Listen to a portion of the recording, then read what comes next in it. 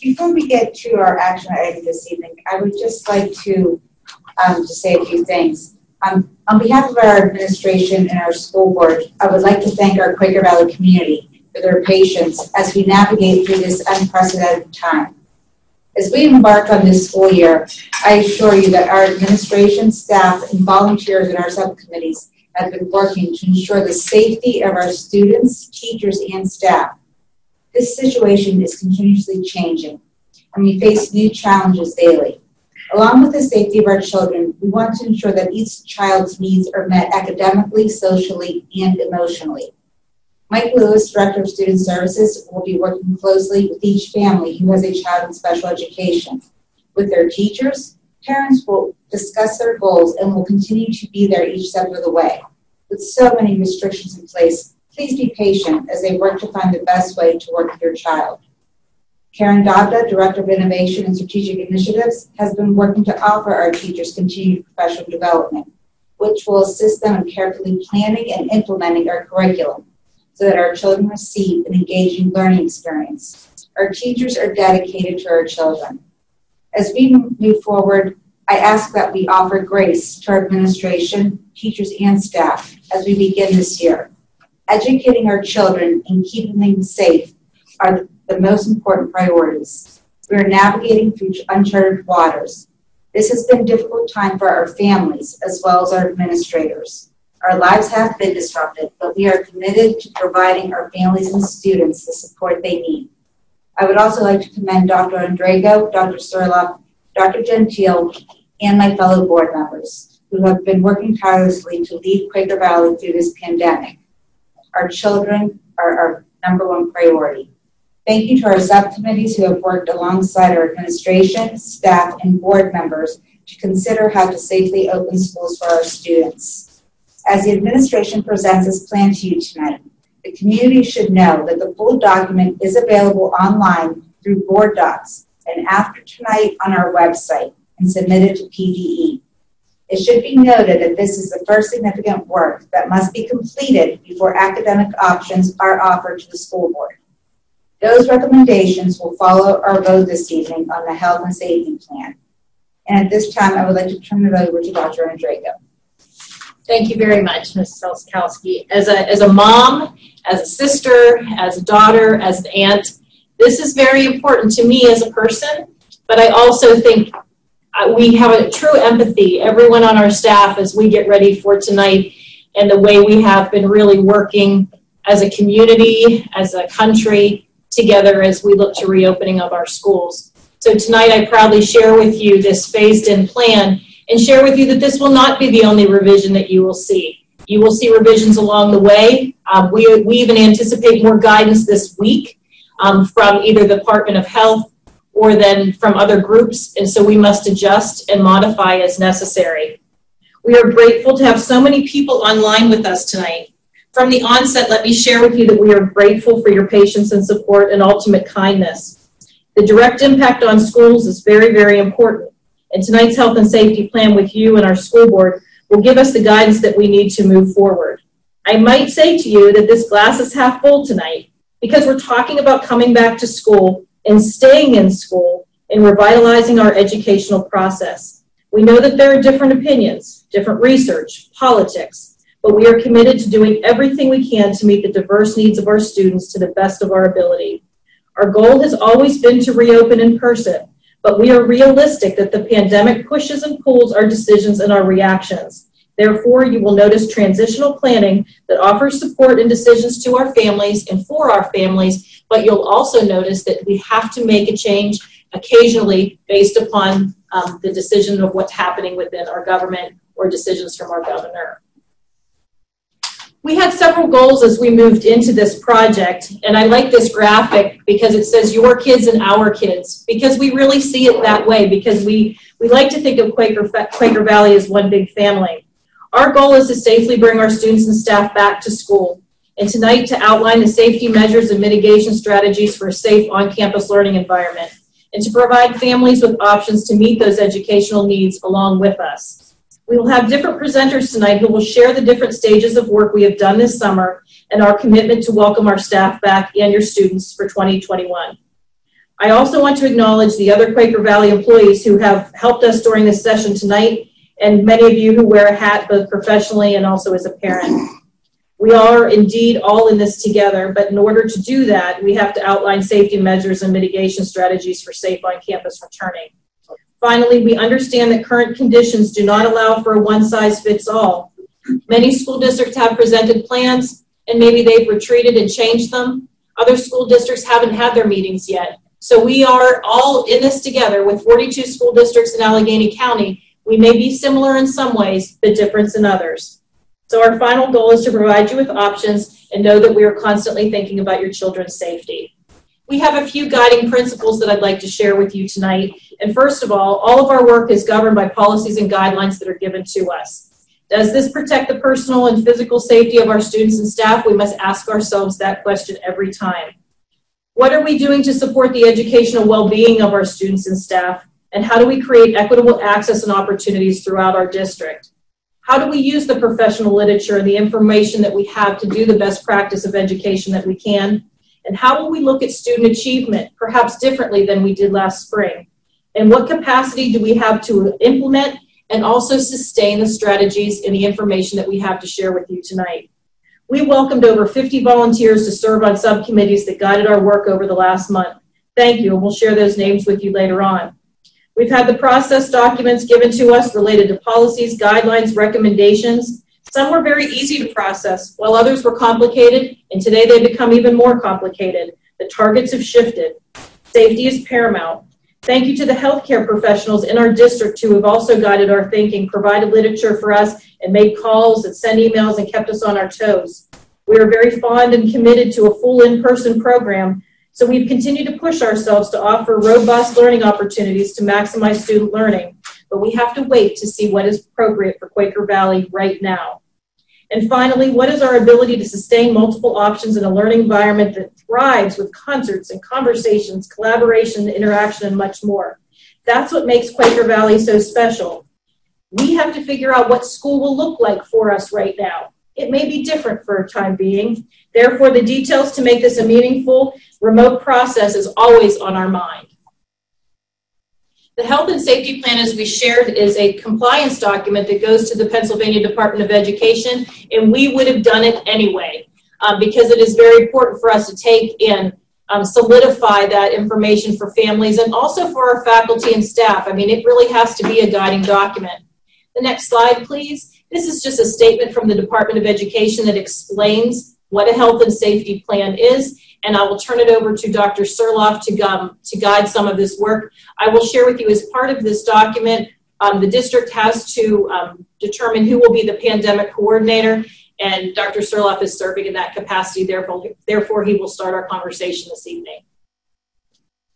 Thank you very much, Dr. Andraco. As was mentioned, we were given a task by the Department of Education to put together a health and safety plan for the Quaker Valley School District, as were all schools in the state. But as was mentioned, we would have obviously wanted to put a robust plan together anyway. So when we sat down and began the planning process, one of the first decisions that was made was that we wanted this to be not just an administrative process, but a stakeholder-led process. So we put subcommittees together with approximately 50 stakeholders of community members, medical professionals, administrators, faculty members, staff members, so that we had comprehensive feedback from those participating as this plan was put together. What we're going to talk about this evening are what took place during those subcommittees, what their goals were, and what their strategies were as they helped to inform the phased school reopening health and safety plan. One of the first things that was done is that initial surveys were sent to families and to faculty and staff to help inform the process. And then once again, before there was a final even revision up until, as one mentioned at this meeting, a follow-up family return to school survey and faculty survey was also sent so that we could see the change in that data in 1 month's time. As you can imagine, the changes in the actual pandemic we saw influenced the survey results we received when we did the second follow-up survey. So we're going to start this evening with regard to the survey is discussing how the survey data informed our work. What was the purpose of these surveys and what did this information do for us in our planning? The first thing, and probably the most important to understand, we are not utilizing majority decision-making. Health and safety data and guidance will be the determining factors in making decisions as to how we reopen our schools. We all want return to in-person learning. So regardless of what the majorities were in those surveys, 100% of everybody on the school board, on the faculty, on the administration would like to see a return to in-person learning when it is safe to do so. Those preliminary surveys informed some of the committee recommendations. And then we were also interested to see in the preliminary data, what things were we looking at with regard to bus ridership? What preferences did families have for online learning? Did they want that online learning to be synchronous? Did they want that online learning to be anytime at their convenience? We needed to understand those numbers. We were also interested in input on distancing and safety measures. As was mentioned, we've had several organizations provide guidance, including those we are bound by in the state of Pennsylvania through the Department of Ed and Departments of Health. And those measures are not always necessarily aligned in terms of how many feet of distancing is needed and what is safe. And so we needed to have our own stakeholders let us know what their own thoughts are, shall we say, on what they feel safe with regard to physical distancing. And of course, we wanted feedback from families and faculty on remote learning from this past spring. We learned a lot of lessons from what we had to do. We basically went from in-person learning to full 100% remote in 6 days. So if you think about that, that is a pretty large undertaking, and we learned a lot of lessons. And we learned a lot of ways that we'd like to see the improvement to that program going forward should we need a return to remote learning either in part or in full. So this is just an example, these next few slides, of some of the data results that we received from the most recent survey. So, and this is really important because when we talk about how we're going to offer in-person instruction or how we're going to offer online instruction, we need to know how many students want these options. What kind of staffing are we looking at? What kind of resources do we need? Is there an opportunity to have in-person instruction and online instruction live with Quaker Valley teachers? We know that the number one thing our community has shared with us is that regardless of the mode of instruction, it is preferable to have that instruction being done by a Quaker Valley teacher. So we need these numbers to help inform that and so that we understand the staffing and the resources that we're going to need to have on hand. So when you look at this, I can tell you that we gave different options to all levels. So the elementary had certain options, middle school and high school, based on what was feasible for us to be able to offer. So in the elementary slide, you can see 70% would like to see some return to in-person. 24% would like to see that live synchronous instruction. And we still have a percentage of families that would like to see an asynchronous option so that they can learn at any time of the day.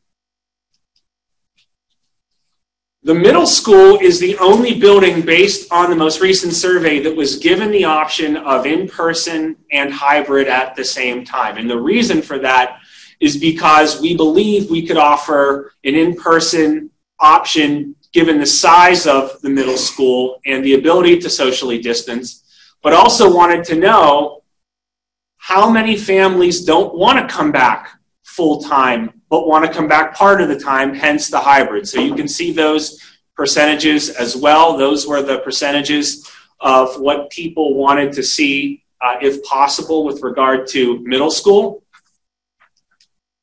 And then the high school, we only gave a hybrid option, and we're going to talk about that more. But basically, even at about 70% of capacity, the high school is an unsafe place for physical distancing. The classrooms are not large enough. The hallways are not wide enough. There are no auxiliary spaces like in the other school buildings. So, for example, LGIs, auditoriums where the seats retract like in the middle school. There are no other large auxiliary spaces in the high school. So the classrooms themselves, even at 70% capacity, even at 50% capacity, we would struggle to get to even 3 feet, let alone 6 feet of physical distancing, which is why the hybrid was the only option given for the high school. Another important piece of information was how we may physically distance on school transportation vehicles. And our survey tells us that 73% of our families K-12, that varies from grade to grade from about 66% in some to 82% in others, but it averages 73% of families report being able to transport children both ways to and from school. We believe that when and if we return, that should significantly help physical distancing on school vehicles. As I mentioned, when we moved into the planning phase, we had several stakeholders involved in the subcommittees that took part in helping to put this plan together. The Department of Education had a requirement for 3 committees that the districts in Pennsylvania must have, but Quaker Valley identified 3 others that we believed were very important in thinking about a health and safety plan for our students and for our returning faculty and staff. So we had cleaning and sanitation, social distancing, which was actually 2 separate committees because the elementary and secondary plan looks a little bit different. And then we had a student staff health and wellness. Those were all the required. And then we added 3 additional transportation and community partnerships because our school vehicles travel to the YMCA, they travel to other schools, they travel to other daycare centers. It was important to make sure we were making those community connections. As mentioned, we wanted to have a committee completely focused on remote learning and what instruction would look like in a remote setting and looking at the options that we may return to. Dr. Gentile will be speaking at length this evening about the work that that committee has done.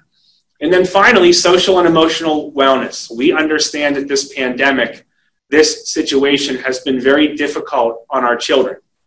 And we understand that we need to really be focused and be very intentional and thoughtful about their social and emotional needs, both because they've been away from the social interaction that school provides, but also because when they return to school, what they remember school being like is going to look different. And so we need to be attuned to those things so that we can meet the needs of our children. There's an asterisk at the bottom that says athletics and activities. So while that wasn't a specific subcommittee, the district was tasked with putting a health and safety athletic plan together, which was approved in June. There is a small revision to that plan that is subsumed in this Quaker Valley phased health and safety plan. And we also put some guidelines together for student activities. And there is a sample activity plan from the high school marching band, which outlines what a safety plan could look like for an activity as robust as marching band. So the first committee was cleaning, sanitizing, and ventilation. So what we're going to do this evening is this is going to be an overview of what is in that 65-page document. If you go into the document on the website, you'll see all the intricate specifics of all of the work that these committees have done. These slides will be an overview of the major things that the committees tended to as questions to be answered, as requirements to be met, and also strategically what kind of things were they looking at. So obviously cleaning, sanitizing, disinfecting, and ventilating learning spaces in other areas that will be used by students and staff. Routine sanitation of our high traffic and touch point areas during school hours, separate from a thorough sanitation effort that would occur in the evenings. Ventilation, so needing to upgrade filters, so to make sure we have higher MERV filters, I learned that word from Mr. Gauthier, adjustments to HVAC systems to ensure we can maximize fresh air, to make sure that we can filter the air as best we can, particularly in ways that eliminate contaminants from the air, ensuring training for all custodial staff in accordance with these new standards and protocols, and making sure we have signage in all of our schools that are reminders and advisories with regard to face coverings, hand hygiene, and the messaging necessary to make sure we are enhancing safety for all students and staff, as well as maintaining appropriate distancing. Social distancing and programs, as mentioned, was actually two separate committee efforts. There was an elementary committee and a secondary. And the reason for that is, strategically speaking, we are looking at two separate strategies with regard to the elementary versus the secondary program. So the elementary strategy, the one that we will utilize for social distancing at the elementary level, is something referred to as cohorting. And what that basically means is students will stay in their homeroom for a majority of their school day, and teachers, when necessary, will rotate to those classrooms. The students in those classrooms will eat lunch together. They will have recess together. They will travel together to their special classrooms like the gymnasium when necessary.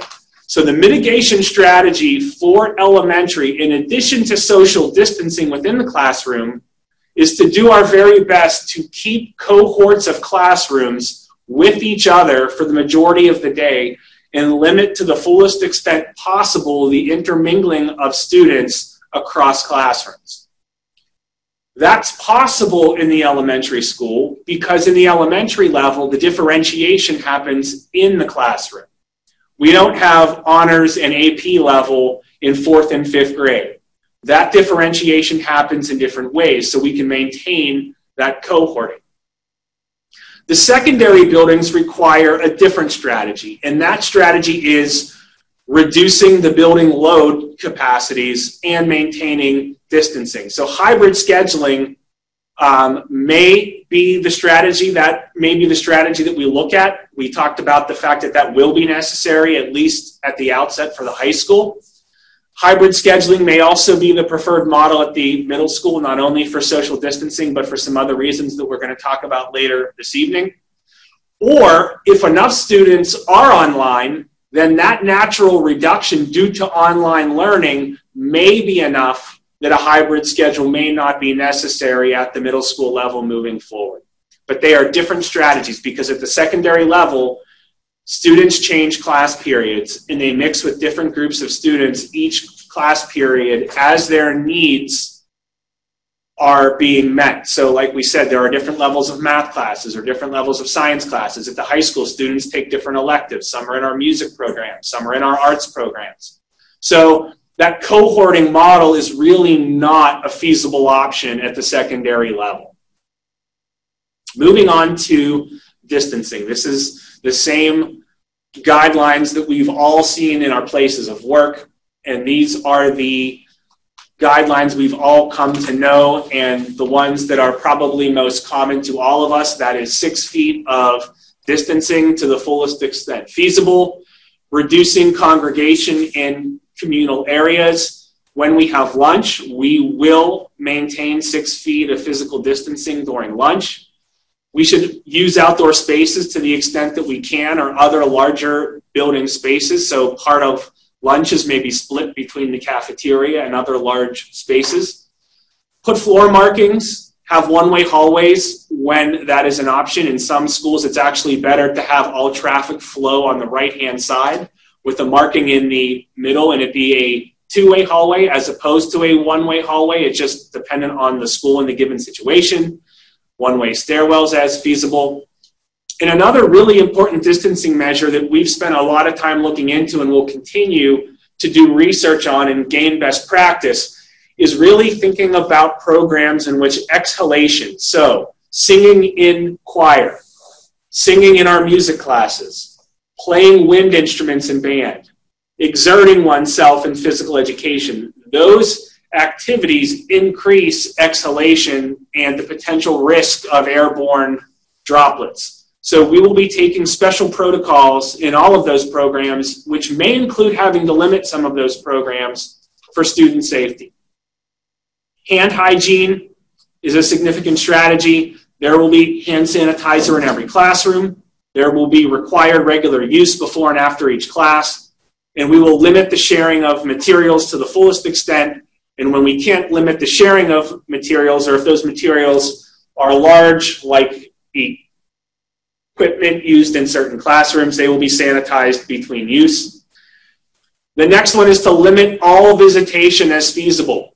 The district will be, to the fullest extent, limiting all visitors that are not absolutely necessary into the school buildings for the safety of students and staff each day when we return to in-person learning.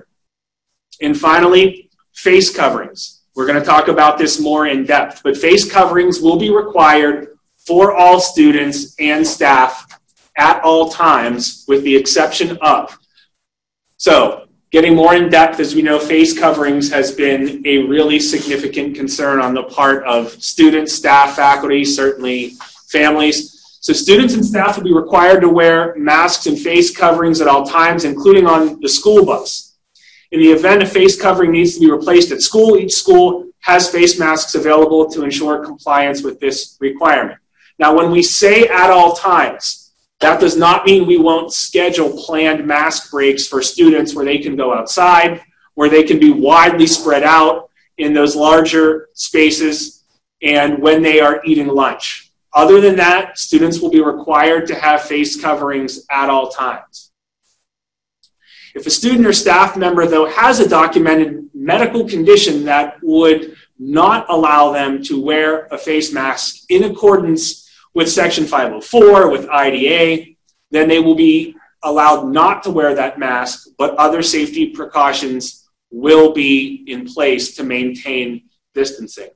Staff members who have concerns with those face coverings and those requirements have already been informed of how we will work through that process through our Human Resources Department. Documentation of such conditions from families and staff will be requested. For students, it will be in accordance with Section 504, IDEA, or their student's IEP. More specifics with regard to those distancing measures. So in the classrooms, desks will all face the same direction to the maximum extent. If they can't be pulled apart because of workstations, then students will be spaced as far apart as possible. They might sit on only one side of a table. They might sit on the end of a table, but distancing will be to the fullest extent in classrooms. Locker use will be limited in each school, and the reason for that is between classes, when students move, if students stop at lockers, it creates a lot of congregation, particularly at the high school where the hallways are very narrow. It's an unsafe condition. We are going to limit locker use.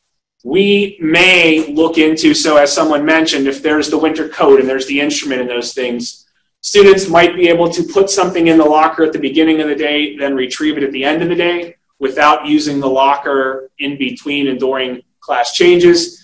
In the elementary school, lockers may be used, but that's a more controlled environment. Classrooms can go out a few students at a time at the direction of teachers, as they don't have class changes the way they do in the secondary level, but we are trying to avoid slow-moving congregation in the hallway, and unfortunately the lockers cause that to happen. Now, to be honest, if you've been to Quaker Valley High School, you would know that most high school students don't use a locker at all. So they're used to that. For middle school students, we will have to make other arrangements to make sure that they can move about comfortably. Cafeterias. In the cafeteria, as mentioned, we will certainly have 6 feet of distancing in our cafeterias. Other auxiliary spaces might need to be used to serve lunch so that we can maintain that physical distancing. Classrooms would be utilized as a last resort, and we will look to maintain other safety procedures in the cafeteria, Like we said, face coverings can come off while eating, but as they move about the cafeteria before students sit down, those face coverings should be on. And we will do our very best within the cafeteria to make the menu simple, to make lunches more grab-and-go style, set out utensils and other food items so that there's limited shared touching of any kind. Things will be individually wrapped, and obviously we want to limit exposure to the extent possible. In our special areas, we talked about planning ahead for those situations where there may be exhalation and sharing of equipment. At recess, as always, recess will be held outdoors whenever possible. Face coverings can be removed outdoors when distancing is appropriate. Masks will be worn for indoor recess and contactless activities, and we will do our very best to either reduce shared equipment or clean and sanitize shared equipment between use. With regard to large gatherings, as we know, we have restrictions within Allegheny County. We'll obviously follow those same protocols within schools. So large gatherings and events and co-curricular activities will be limited to maintain physical distancing. More than likely, concerts and performances will be limited or canceled unless there's a significant change in the pandemic. Clubs and activities, we hope to maintain as many clubs and activities as we can. We know how important those opportunities are for our students. They will follow the athletic health and safety plan and or meet virtually when possible. Student and staff travel, so for sports and field trips, will be significantly limited and only will occur when necessary or will be eliminated. Moving on to our next committee, we had the Student and Staff Health and Wellness Group. They looked first at the daily health assessments. This is a requirement. So our staff and families will need to commit to daily symptom assessments and the taking of temperatures. All students, staff, and anyone who reports to the school building should stay home, either if symptomatic, and symptomatic means symptoms aligned to COVID-19, or have a fever of 100.4 or higher. We know that the schools will need to have thermometers, and the staff will check in on any students who may need assistance. So if we are aware that students might not be able to do that home assessment or are having trouble with that home assessment for various reasons, the school will assist in doing a check when students arrive. There will be training provided to all employees as to how to conduct that self-assessment and when to stay home and follow those flow charts if symptomatic. We will make those resources available to families as well. There is a COVID-19 decision tree that's part of the health and safety plan. There are flow charts that are in there so that you can see the protocols that will be followed for handling the exposure and or when those who test positive. But as one mentioned, we will encounter a lot of scenarios that are not part of those flow charts.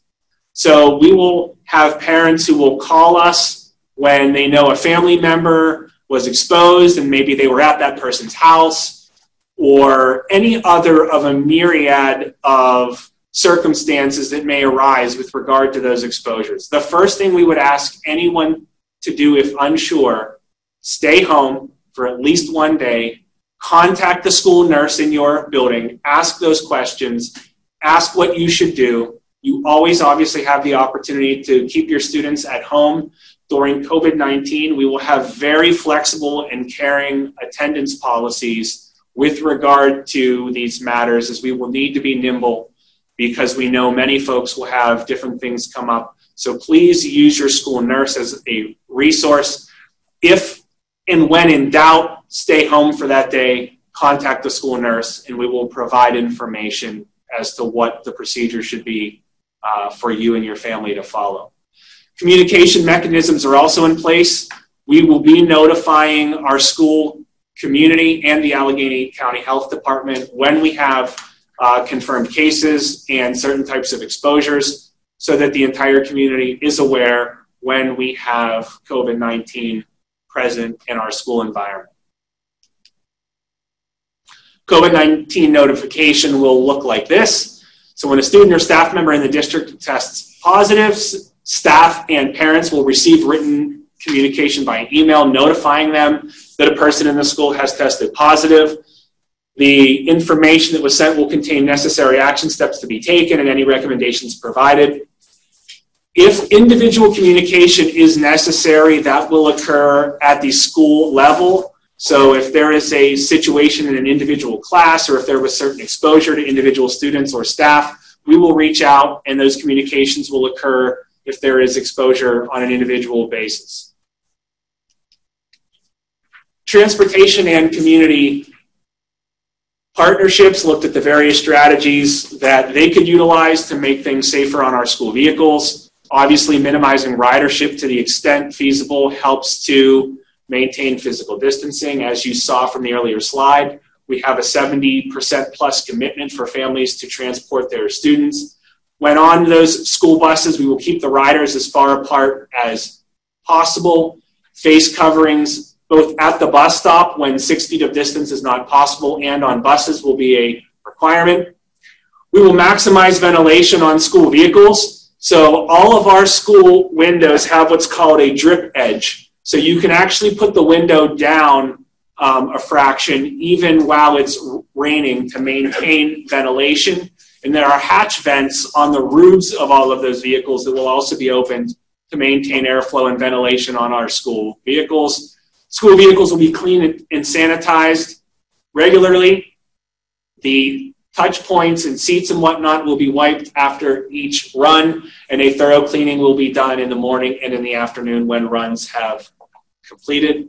And as mentioned, we'll be working closely with community partners to align those bus schedules and sharing of safety procedures and protocols, and we will promote those daily health screenings for all of our riders when they board the bus. Remote learning. Remote learning and options and those things will be discussed in more in depth this evening in the follow-up presentation after we finish presenting the health and safety plan. But that committee was charged with the following that you see in front of you as the questions to be answered. How can we provide a fully online option for all K-12 students who elect not to return? How can we revise what took place in the spring with regard to remote learning to make it more robust? What options could we identify for different instructional models to address social distancing? How can we ensure equitable access to appropriate technology and curriculum resources? I am pleased to report now, and we may discuss later, that the district has already taken steps to procure Apple iPads for all students K through 12 for the upcoming school year. So originally our phased-in technology plan only called for a grades 3 through 5 implementation this year. Given the COVID pandemic and the fact that there were some grant funds available, we decided as a district to recommend to the board procuring those devices, and they saw the wisdom in making sure we would have that equitable access for all students should we have a full return to remote learning. We wanted to identify a process for ensuring that students and teachers are prepared to make a transition from face-to-face to remote learning when necessary. We know that we need to be nimble and flexible. We could be in a return to remote in a single day's notice. Provide the necessary personnel to support that shift. We talked about the iPads and making sure that we can provide equitable access and appropriate supports for all learners. So we have learners who have different needs. We have learners who have needs that are supported by our student services department, and we need to ensure that even in a remote setting, we have strategies and plans in place to make sure access is equitable and that students are receiving all of the services that are due to be provided to them. And finally, the social and emotional wellness group, they looked at instruction we can provide to all students in the area of social and emotional wellness. There is some degree of social and emotional wellness that will be provided to all students. There is a new curriculum K through 6 that we'll be looking to pilot this year that has elements of social and emotional learning. The school-wide positive behavior support program that is already in place in our elementary and middle schools, those strategies will be looked at and they will be geared towards supporting students during this pandemic in various ways. And of course, counseling services will be available for all students, particularly those who are having an issue related to COVID-19. In our schools, we have a process called MTSS, the multi-tiered support system of services, and we describe those tiers as a tier 1 through tier 3 system. So what this group has done, and they've done an excellent job, is they've looked at those supports we already have in place, and they have adapted those supports to make sure that we can provide more intense resources and more intense support for students specifically related to COVID-19. Tier 1 supports are supports that are for all of our students. Tier 2 is more for smaller groups. And Tier 3 is more intense individual supports for those in need. And our social and emotional group also looked at how they can modify and identify the referral system to consider COVID-19 related issues and make sure we can work through those processes to get students the services they need in an efficient manner. Specifically, we have 2 slides this evening, and we've asked our Director of Student Services, Mr. Mike Lewis, to be with us this evening to talk through some of the things that his department has specifically been working on with regard to providing services during this COVID-19 situation. So if Mike is on the line, I will turn it over to Mike. Good evening, everyone. Thank you, Dr. Serloff. Our goal, both moving forward and as it has always been, is to meet every student where they are, and we will continue Lewis, are you muted? I am not. I should be unmuted. He's not muted. I can hear him very faintly. Hello? Mr. Lewis, we still can't hear you. I am unmuted on my end. I apologize.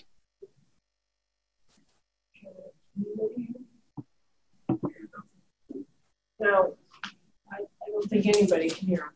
Yeah. Oh, I got a text that some of the folks on the call can hear me. Someone can hear him. We can't hear him in the room. Okay. I can hear him. Okay. Okay. We'll just assume so they're basically telling us they can hear him, so we'll just let him keep going. Yeah, I'm being told that everybody can hear me. Okay. All right. So thank you, everyone. As I was saying, our goal, both moving forward and as it's always been, is to meet every student where they are, and we will continue to use the IEP team process during this time, working collaboratively with input from our staff and families each step along the way to do just that. This is still obviously new territory for all of us, and I'm thankful that we have an amazing team of teachers, paraprofessionals, and of course, our parents and students. IEP teams will need to consider FAPE, free and appropriate education on a case-by-case basis, in each instructional model that Quaker Valley will offer. If regression or lack of progress is present, the IEP team will identify opportunities for recovery, including additional, new, or different services and accommodations. PDE has identified this new process as COVID compensatory services, which differs from the regression that we would typically measure for students with disabilities to determine extended school year services. We are working with PDE and the Bureau of Special Education to finalize protocols for what that might look like. As a matter of fact, our next meeting is tomorrow morning, where we will be coming together virtually across the Commonwealth to continue this conversation. If the district is required to transition to hybrid or full remote learning, we will look to schedule virtual conferences to discuss the contents of IEPs and modify individualized plans for students at that time. Again, FAPE must be honored, and we will work with parents and guardians to determine the safest and best way to do so in order to meet individual student needs. Communication and transparency is going to be vital. As Mrs. Harris said earlier in our presentation, a district FAQ is being developed and will continue to provide clarity to our plan. But of course, with all of the unique needs and some of the specific concerns that our parents have, I'm obviously open to having individual conversations with anyone who may have a concern about their child specifically and our plan to support them along the way. If you want to go on to the next slide, please. Thank you.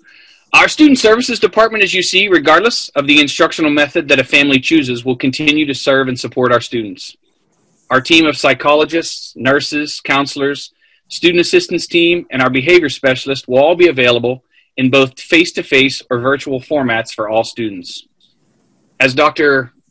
Surloff mentioned, we're going to be piloting a new social and emotional learning curriculum this year in grades K to 6 called Move This World, which we will be able to use in both in person, and online modules.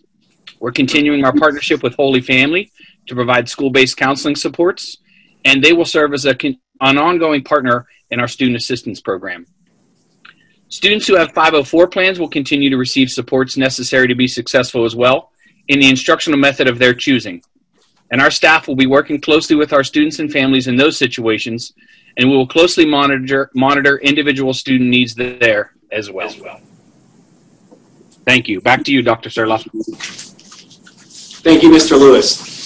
So in addition to those committees and their respective plans that are contained within the health and safety plan that we are proposing this evening, there are two appendices in that plan. The first is an updated athletic plan. Just to make note, the original plan came online and was approved prior to the mask requirement in Pennsylvania, so we have updated the athletic plan with that. We have also put a piece in there regarding activities and what the health and safety plan should be for those activities. Essentially, if it is an in-school, in-class type activity, they will follow the in-school safety protocol. If it is an outdoor activity, such as a running club or something of that nature, they will follow the athletic health and safety plans. And like mentioned, when possible, activities will be conducted virtually. So that rounds out the overview of the health and safety plan, the subcommittees, and their work. But we also have a few additional updates to share this evening with things related. So the first is we would like to just share with the community that we are reviewing the possibility of delaying the start of the school year. So if it becomes necessary, we will make that recommendation to the Board of School Directors to potentially delay the start of school for several reasons. Some of it regarding the need to potentially hire additional personnel for the options.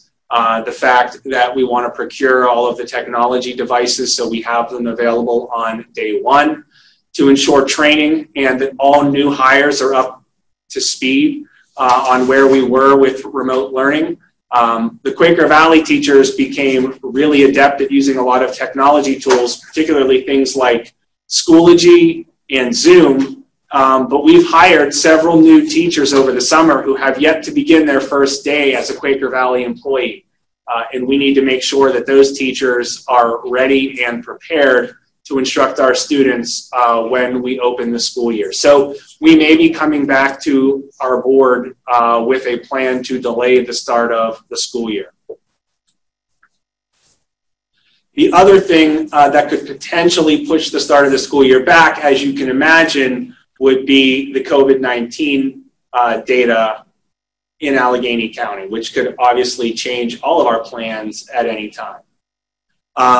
So for that reason, and because of all of the things we talked about with concerts and the potential that they'll be limited or canceled, we are holding off on printing the annual wall calendar for families until we have more information so that that document comes out in an accurate way. There is the potential we could be electronic calendar only, as we might need to be a little bit more flexible and nimble.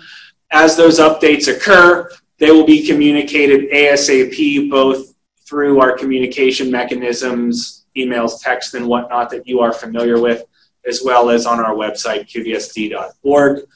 Also launched today was the new Returning to School webpage, where a lot of the information that we are sharing this evening, a lot of the FAQ information that will be coming out over the next few days, additional publications and information that we will be sharing in the coming weeks will also be available there on the Returning to School webpage. Before we move into the conversation of the board with regard to the plan and questions that they may have, as the pandemic coordinator, a job I was certainly not prepared for in March, having not really even thought about having a school pandemic, but obviously things change.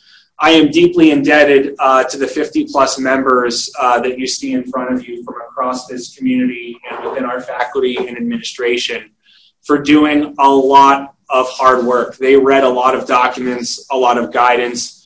They provided a lot of assistance. They spent a lot of time meeting and sharing recommendations, revising recommendations, and keeping us up to date on what they were finding and resources that they were finding that they could share with us. So we are deeply grateful to all of you that served, and for those who will continue to serve, as we are going to continue to need stakeholder support and input as we revise plans and things change moving forward.